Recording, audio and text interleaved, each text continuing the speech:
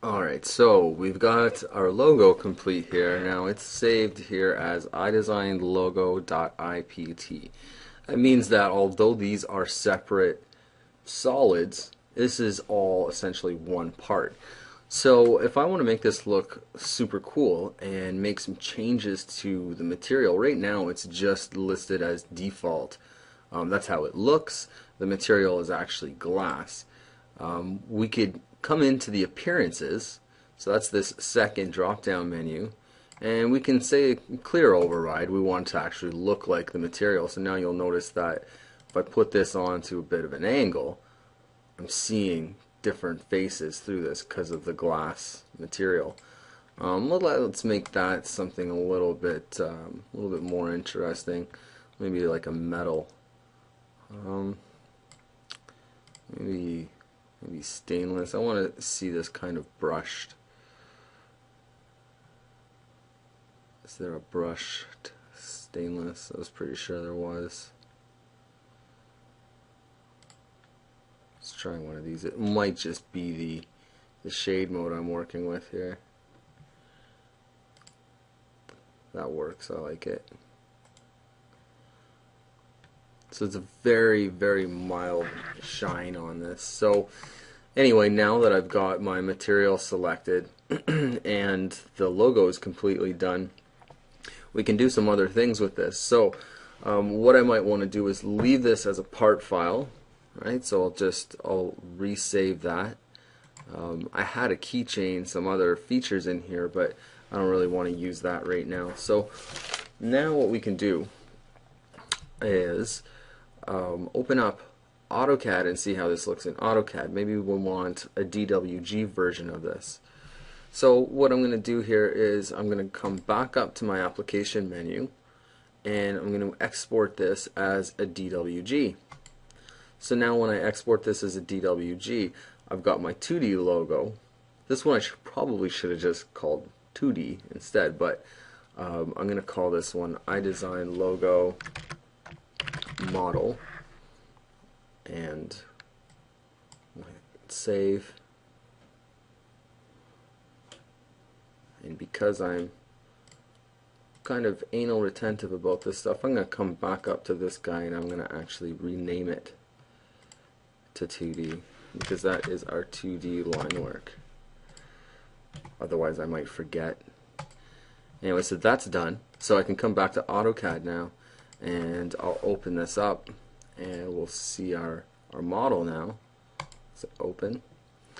And because of the interesting way that Inventor does the sketching, that's how it's creating the planes. You'll notice when you come into your AutoCAD drawing, it might not be in the orientation that you want it to be in. Okay, so let's just take a look at this in an isometric. That's not really what I want, and I don't want to see it in a wireframe mode either. So I'm going to come up to View, and I'm going to change the view settings to shades of gray is fine because that's pretty much how it looks anyway. But I don't want this to be the front. I want this to lie flat. So I want to see it when I'm looking at the top view. So what I'm going to do is I'm going to select everything, and to make this actually a little bit more manageable, I'm going to union the whole thing so that it's all one piece of geometry.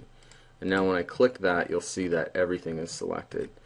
So select that again, and I'm going to type in 3D, and you'll notice that as I start to type in rotate, it gives me that command. This is one of the great aspects of the new AutoCAD, is that I start typing in a command and then it predicts, well, you might want to do something with 3D, or as I start to write in rotate, it narrows it down for me. So now I can just click on that or hit enter for my command.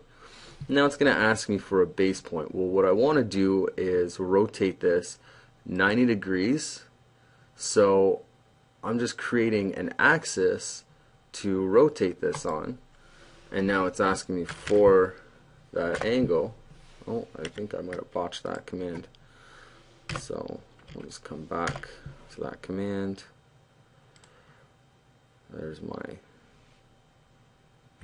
Am I doing the right command here? Is it 3D rotate or is it rotate 3D? I believe there's a difference. So notice again, I type in RO, it's saying rotate. Nope, I want rotate 3D.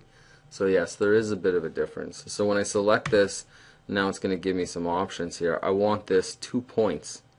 Right? I'm creating an axis with a defined line, so I'm going to grab this corner here all the way over, and now I'm going to type in 90, and when I come click on the top part of my view cube, it's kind of what I want, but not exactly.